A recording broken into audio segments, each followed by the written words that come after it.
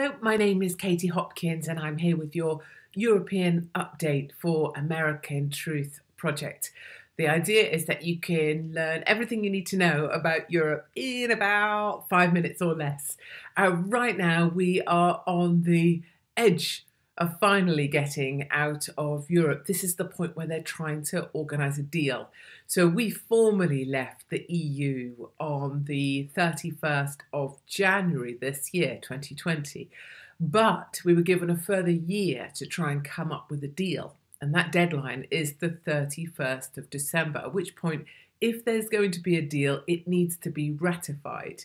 So we are at the point of either leaving with a deal or leaving with no deal.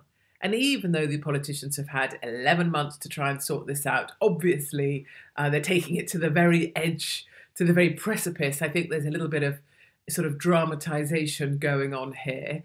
And it's still not been decided if there'll be a deal or not. Now, for Brexit hardliners like myself, people who want it out, want us separate from the EU, want our sovereignty back, want to be in control of ourselves, we want no deal. The idea of leaving with a clean break, you probably heard that being spoken about. We want to leave with a clean break so that Europe can no longer tell us what to do.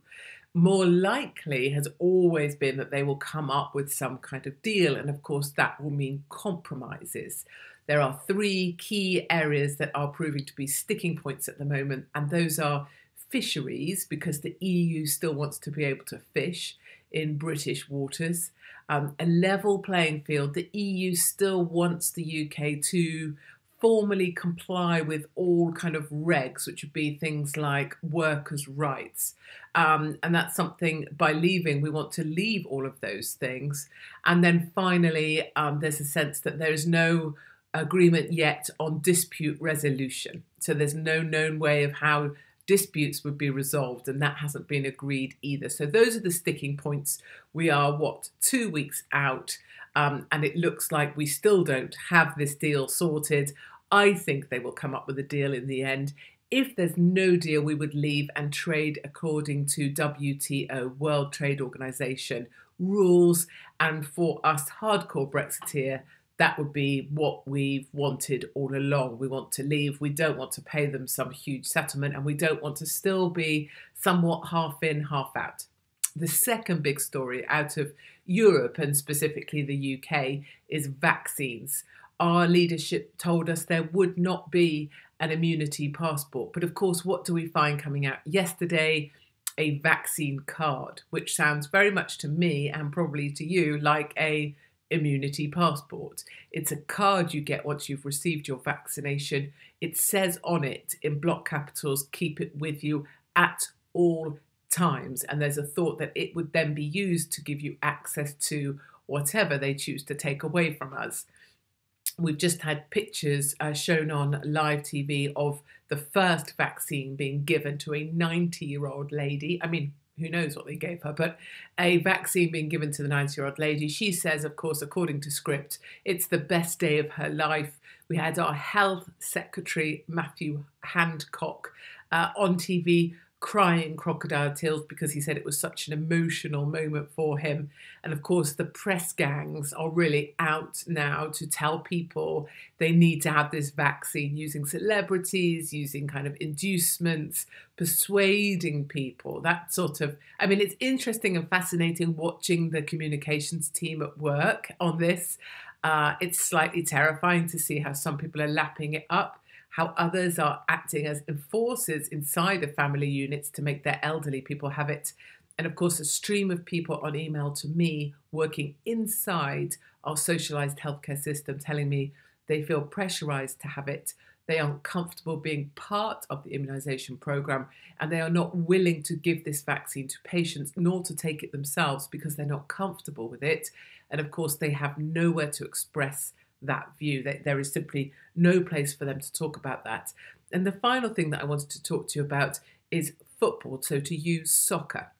What happened last weekend, and we'll see what happens this week, is that a soccer match between a particular team called Millwall. Millwall are always rather naughty. They're always getting into trouble. I love them dearly as a result. They booed loudly when players took a knee on the pitch.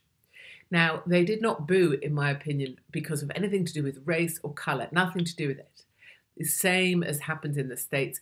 Football supporters who've paid for their tickets, who were allowed in the stadiums for the first time, do not want politics and division brought into sport, and so they booed. And of course, outcry, outrage everywhere. The club is outraged, the press are outraged, apologies all over the place. But the interesting thing will be, what are football clubs going to do about this as they go into the next weekend? Because I know the British people and they will boo again. I know football supporters. And somehow the media have to have it that the booing can't be heard, or the teams maybe don't take a knee. There's a discussion that maybe they're going to link arms instead.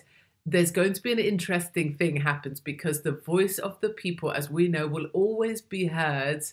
And the media know they've got an issue, because if they leave the sound recording on in any of the stadiums, you're going to hear booing if people take a knee, because people are sick of having politics in their football. We don't need sort of more division. We need unifiers. Anyway, my name's Katie Hopkins. This has been your European update for ATP.